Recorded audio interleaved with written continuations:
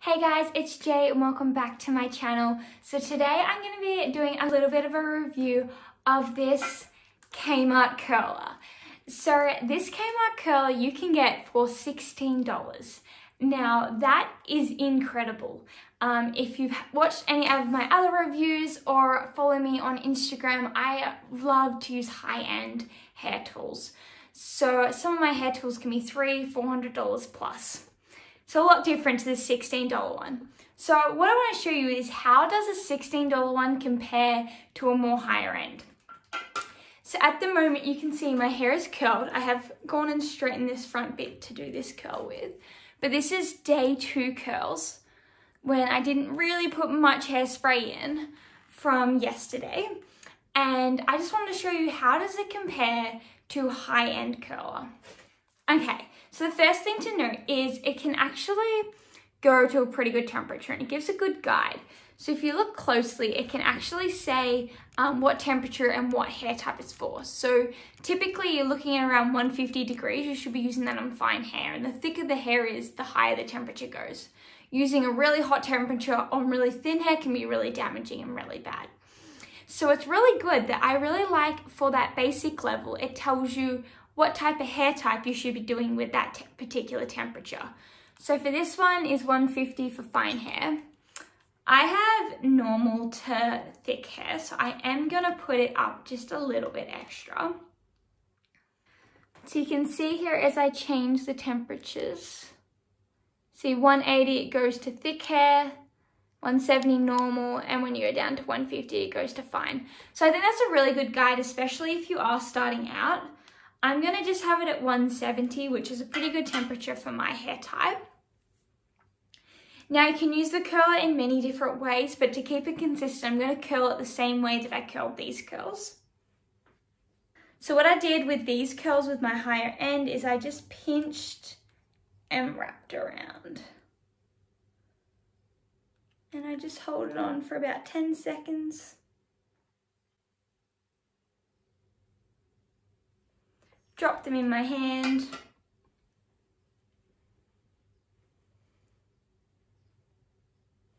And what I'm going to do is just let that cool.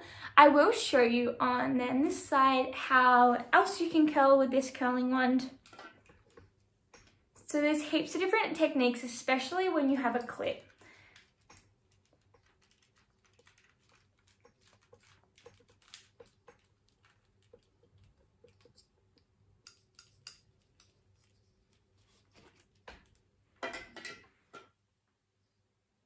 Yeah, so I really like this product, and it's not just for its price. So one thing I do really like is that it tells the temperature and how fine the hair it should be used on. I think it's just a good thing for us all to know, and sometimes even myself as a professional hairstylist, I can forget. So I think having that there is so good, especially for those beginners. I really like how it also says the recommended time that you can do it on. So for 10 seconds, holding it at that temperature. I think really this is the ultimate hair tool for a beginner. And if you're going to be gifting this to someone who's just starting to curl their hair for the first time, it really takes a lot of the thinking out of the curling. As well as because it does have the clip, you can do the wraparound method like I did, or the twist and pull, and just a variety of different techniques, which you wouldn't be able to do with a normal barrel without a clip. Another good positive, maybe a negative for some. For me, I personally wouldn't use this little edge bit, but what you can do is sit this up and it means it's not going to be burning the bench. However, I always have like a hair tool thing to put my tools in, so it doesn't really affect me, but I think it is really handy. So yeah, I think it is an absolutely amazing tool. I think its price is unbeatable. And especially I could do a review of all the different Kmart hair tools. I think there are some out there that I would be putting equal to high-end tools. And that doesn't come lightly. I am a very fussy hair tool girl. So if you'd like more reviews, I honestly think even if you have high-end tools, I actually take this to bridal hairstyles with me. And I sometimes prefer this one. This is how much I love this curling wand and believe in it. I also take it as my backup curling wand. It is great for thin hair, short hair. The barrel size is really perfect, especially if you take a larger section. So taken mine. My hair is already curled from yesterday.